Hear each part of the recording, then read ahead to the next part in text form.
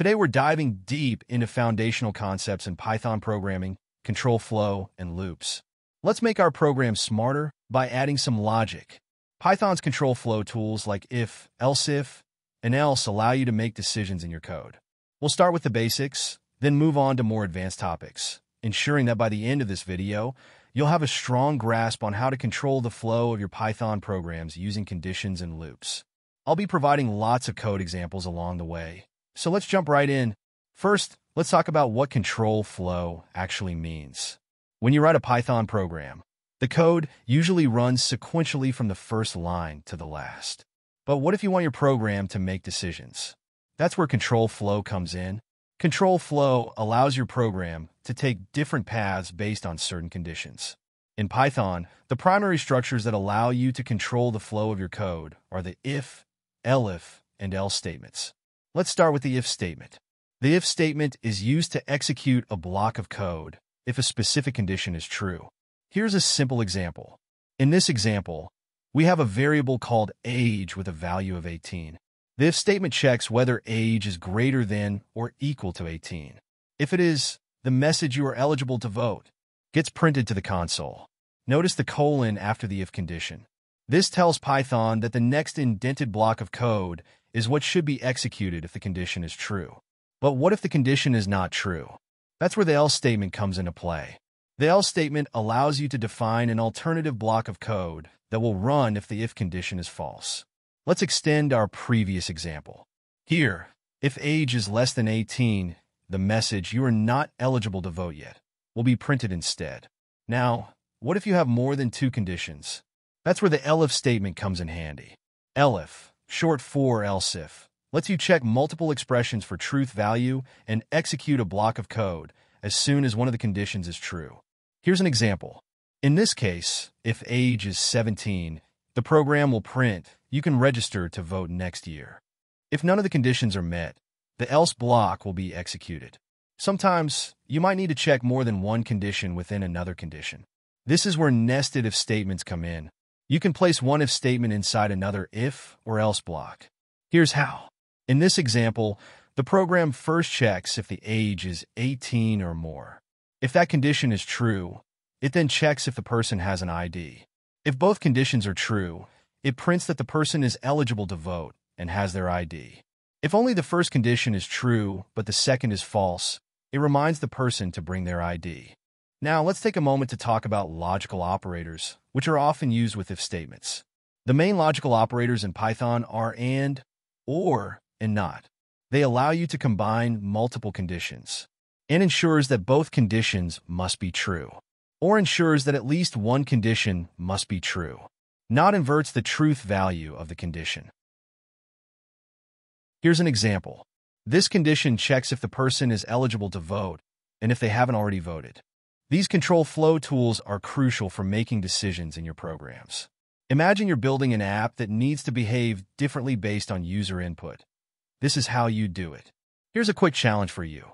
Write a program that checks if a number is positive, negative, or 0, and share your code in the comments.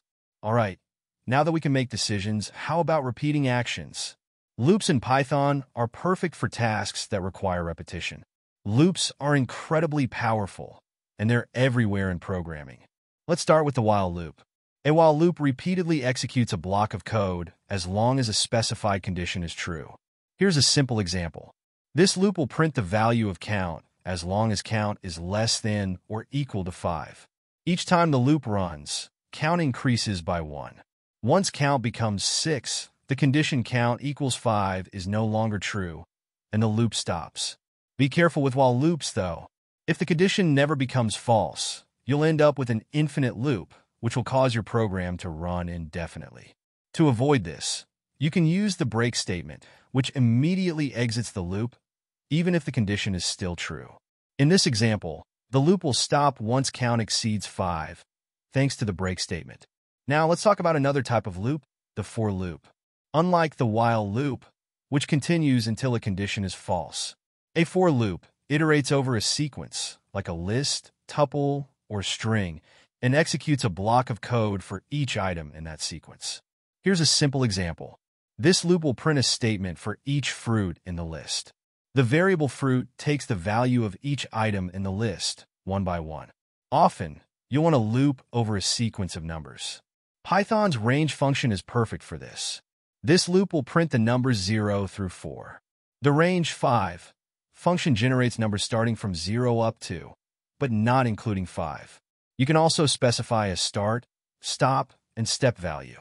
This loop starts at 1 and prints every second number up to, but not including 10. In some cases, you might want to skip certain iterations of the loop without stopping the loop entirely. The continue statement lets you do just that. When continue is encountered, the loop immediately moves on to the next iteration.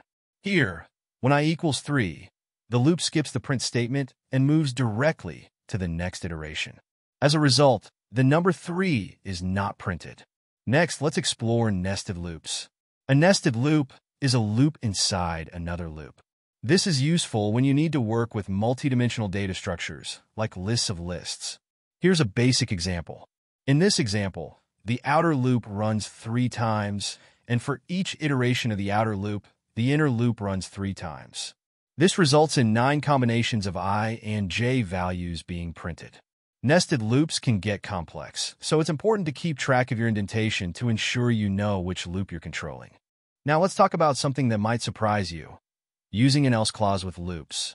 In Python, loops can have an else clause, which is executed when the loop completes all iterations without encountering a break statement.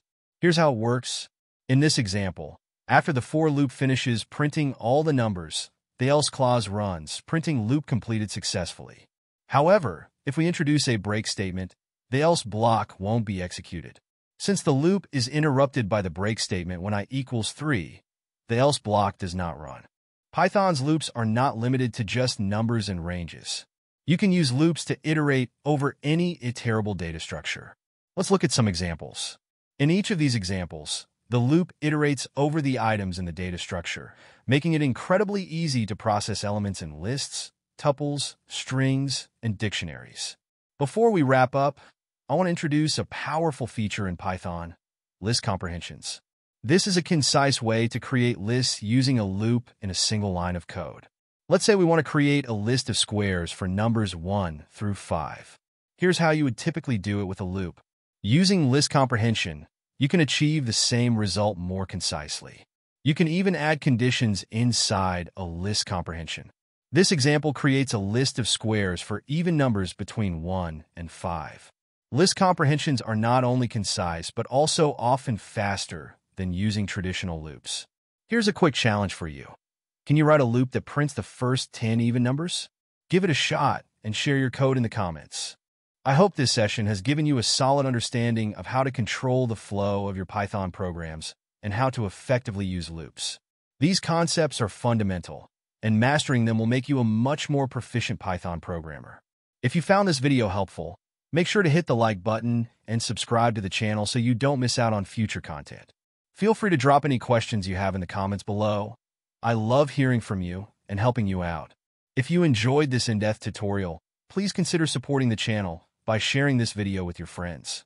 Also, if there's a specific topic you'd like me to cover in an upcoming video, let me know. Thank you so much for watching, and I'll see you in the next video.